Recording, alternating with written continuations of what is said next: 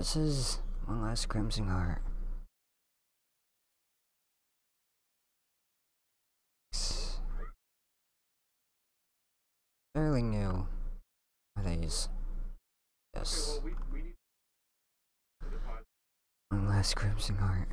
That's all there was.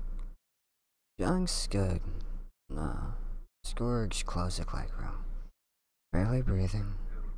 The only light was a sliver, hallway, and a flickering incandescent bulb. Iridescent, one of them. Bulb strung up in the center of the room, directly under the fleeting yellow table. Why I say table? Yellow light sat a green box atop a withered, one-legged round table. Both were stained and blotches of red. John started at the boggy box, eyes wide and mouth-watering. He was completely transfixed by the sight, while still remaining extremely aware of the smallish room. He trained his focus on the room as well as every sound, silence that echoed through the hallway, beyond the door to his back. She left open, just a crack. Surely he would be punished if he were to be discovered eating the last heart, but he just couldn't help himself. The lid was still sealed, so it wouldn't have lost all of its freshness. He had to have it. He would have it. John took a carefully calculated step towards the box. Another. He had to stay focused on the hallway. But being so close to salvation, practically all he could hear was his breath and the beating of his own crimson heart. Probably not even picking me up on the microphone right now, are you? John inhaled deeply and held it there. Took another step, then two more. Should he run for it? It was so close. Surely, no one would hear him. He braced himself for speed. Froze completely. That is annoying right there. Sorry about that. Back to sleep.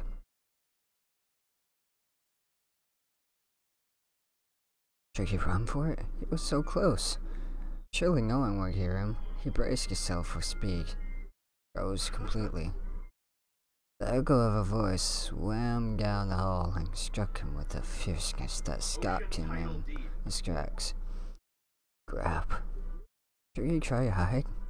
Wasn't much clutter in the room, but maybe enough for him to blend. He wasn't very large. Still, just a boring fact. Maybe he could. No. Okay, so I'm tired of all the eggs, but okay.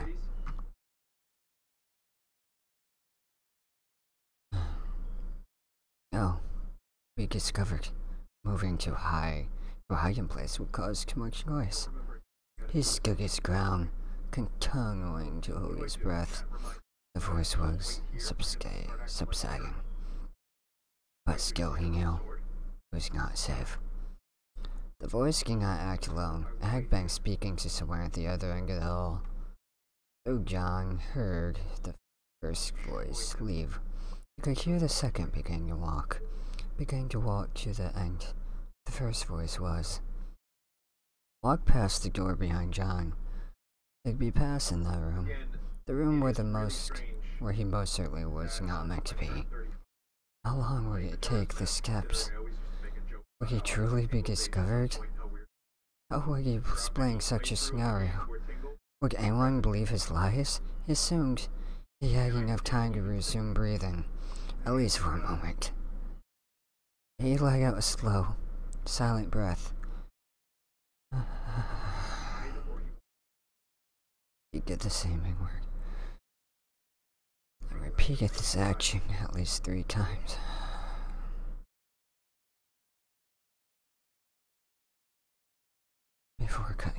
together once again. The footsteps were getting closer, and John's heart pounded even harder with every step, every echoing boom of a step, like a call to death. The step stopped at the door, just beyond John. He could feel sweat, oh no. Picture spelling, I guess, me, falling from his brow.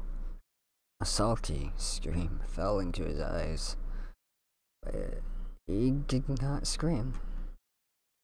This pain he felt now would be nothing compared to what would follow if he were caught in this room.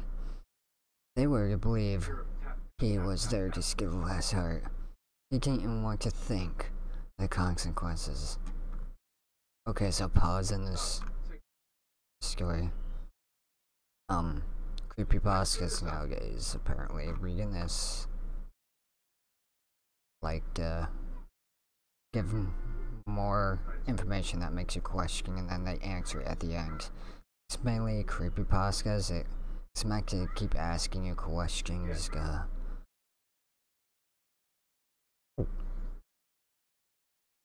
I'm sorry, I'm gonna shut up. Resume. You heard the curious voice beyond the door that left open to better hear the hall. Oh God, what was he thinking? Childish gluttony had gotten to the better of him, and it would no doubt cost him his life. Thousands of thoughts flushed through the boy's mind in a second. He carefully turned his head towards the door to watch it open even further. Fear gripped John with his icy clutches, and violently shook him where he stood. Surely his heart would explode inside just before they get to him. Surely his lungs would fail and collapse. Surely he would die. But the door stopped opening. Didn't move for what felt like an eternity.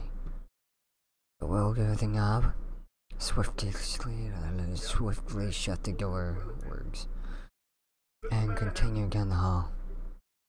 John could feel tears prickling his eyes. His entire body shook with a heartbeat and fear. His head began to throb. No matter how hard he swallowed, the lump in his throat was there to stay. He nearly collapsed right there and then, but he simply couldn't afford it. He would have to sing a prayer of his gratitude, but not now. No, he had come too far not to see this thing through. He wiped the tears from his eyes with a sweaty palm, which only made them burn more. Breathing as softly as he could, John continued forwardly. Finally. Oh wait, no, soft. Finally. Was all he could think. Finally. He stood there before the box, with the blood stain by him. Even the table which had sat seemed to be stained with both distinct and recent juices. So the heart's alive. He reached out to the box slowly, and removed the lid with more careful precision than he had ever applied to anything before in his short life. He stared at the heart and felt that he had a broken pipe. Saliva was pouring profusely and filling his mouth. Nothing else mattered now. He grabbed the heart, sunk his developing teeth into it with a wet, cracking sound, and closed his eyes. He never experienced anything nearly as euphoric as eating a human heart. A wave of pure ecstasy washed over the boy as he stood alone, savoring every detail of this moment. The taste, texture, the danger, everything was perfectly overwhelming. It was funny for him to think that something so delicious could have been living in his own chest. He tore a chunk out of the heart and chewed it slowly. Blood spluttered down towards the box with his bite, and he could feel it beginning to soak his chin. His shirt was wet and his hands stained red. It still has a sense of warmth to it. Amazing, he thought. Stood alone in the room, eyes shut, consuming this wonderfully forbidding treat. For a long while, he savored every drop, every moment. It was so juicy, chewy, tender, and all the right places, while applying a soft squeeze. He even drank from one of the holes before ripping it off and chewing it up.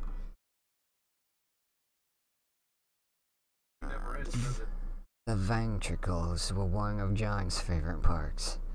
It felt like a straw going. Imagine that, just eating a heart. Just blood, of it pouring from one of the ventricles. Tipping the heart in your mouth. Slurp it like the blood. Anyway. He often liked them grilled, but nothing compared to eating one raw. Eating one fresh, even less to the center of the heart. It was the most pompous part, the most full, like a candy gusher. He had once, but bigger, and worlds bigger. He hit the center with a squish, holding his mouth with both hands to it to keep it from overflowing. Oh, go away, I'm reading. Thank you. When he finished the heart, he licked his fingers clean, wiped the blood from the chin onto his hands, and licked that up too like a dog in his bone. He removed his shirt, held it above his face, twisting the garment and rinsing the blood out into open mouth. It splashed the sides of his face with red, but he took care of it. John wouldn't dare waste a single drop of the long anticipated lifeblood he finally acquired. It was no easy task getting here, and the consequences would be unfathomable. So John savored every second. Like a dog licking his bowl, John made sure there was no blood or pieces of flesh anywhere in the room that could be consumed. Finally, his quest was complete, and he could return to his room. John placed the lid back onto the box and turned toward, feeling satisfied and ready to leave. Again, he was frozen and gripped by impossible force of fear. Artemis. Oh god, that was a horrible voice for him. I'm sorry, Sir John. Artemis, he exclaimed to the slender body at the door. So the person at the door is Artemis, which stood close behind it. The light in the room was very faint, illuminating only the box, and so its rays failed to completely reach Artemis. He was hugged by shadow. Perhaps this is how he entered without raising an alert. But how did John fail to hear him? He got careless. Caught up in the ecstasy of the heart, his eyes suggested. John could now see Barnabas, and his arms crossed. And the little light that was on him showed he was wearing an expression that John couldn't quite put his finger on. Barnabas, he staggered, unsure of what to do or what to say, but Barnabas rose his hand and stopped John's attempts. Barnabas began to speak himself in his cold crypt of a voice. Oh god. How many hearts were left, John? John felt the words pass through him like a ghost. How many? Bargamus's voice grew. How many? Bargamus's voice grew. He could feel the bass in his chest. And John knew he would have to confess. One, he answered, the shame clearing his voice. He wanted to stare down at his feet, but wouldn't get a break. Bargamus's gaze. How many are there now? None? Oh, none. How many? How many? Oh. I'll get better at this reading stuff, I'm sorry. This is my first time trying really not to be another copy-paste person with this, but it's kind of... Because, you know, you can be a copy of anything, so who cares? And how many are there now? None. How many? His voice no longer sounded scaring, but gently curious. John's voice, however, was still full of guilt, and shame, and fear. None. John said again, a little louder this time. None. Bargamus's head perked up, the ends of his lips raising up to a smile. But oh my dear boy, you were sorely mistaken. You're still one less heart, ripe and ready for taking. John was confused. Maybe he wasn't actually caught after all. He didn't know how long Bargamus had been standing there for. But still, John knew he would have to confess. Sure that his punishment would be worse if he were to lie. No, Bargamus. The box is empty. I ate it. Without permission. I'm sorry. Bargamus began to laugh. A truly haunting sound it had been. Oh, silly boy. I don't mean in the box. I want you to scarf that down like a scarfed wolf. No. Bargamus cleared the gap between them in 2 steps. Whereas it took John at least 6 steps to get there. He turned over John like a lanky giant. He placed his cold hand on John's shoulder and bent closer to John's unreal level. But not quite all the way. John found himself still having to crane his neck to meet Bargamus. Dead eyes. I met you, Jonathan. Oh, his voice was broken. Mike, are you good enough for this? I meant you. Oh, I mean you, Jonathan. His voice was almost a whisper now. Nothing like a fresh, young heart to get the cogs turning, boy. John was shocked in his core. Shocked, yeah. He couldn't be serious. But John began to protest. But before he could utter anything else, a flash of silver reflected in the faint light above him, followed by a sharp, crushing pain in his chest, missing his heart to the right by 2 inches. Copyright statement. Unless explicitly stated, all stories published on creepypasta.com are the property of and under the copyright to their respective authors. Read it. It's not my story, it's theirs, obviously. House.